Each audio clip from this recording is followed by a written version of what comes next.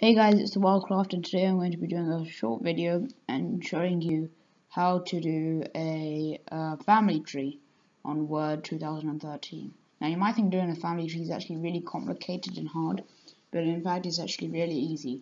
Okay, so what you want to do, you want to go into Word, obviously. I think this works for all Word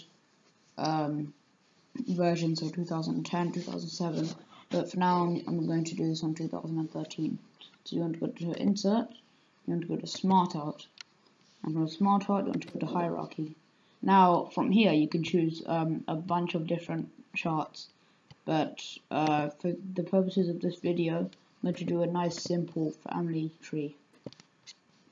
So this chart will come up, and if it looks like this and you're wondering where has my text gone, there's a little arrow here that shows you where your text is. So what you want to do is that you want to cut off, sorry, give me a second, you want to cut off this box and this one here. Okay, so you're left with these three boxes.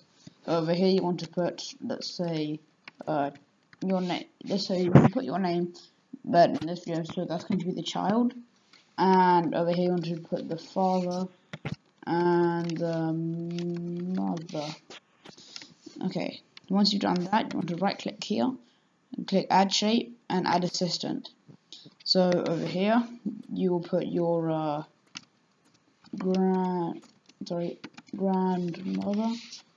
and you want to add another assistant and put grandfather,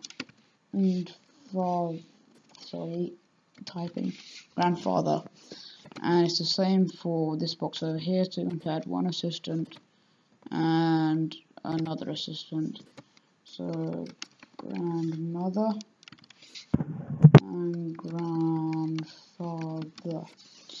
Okay, so this family tree is looking pretty good now, and if I just hide that there, so you can size it, make it bigger.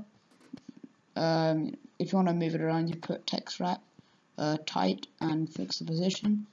So you can now you can move wherever you want, move it about, and you can. There's literally no end to this family tree. If you keep adding an assistant, you can have your great grandmother and great grandfather and so on and so on.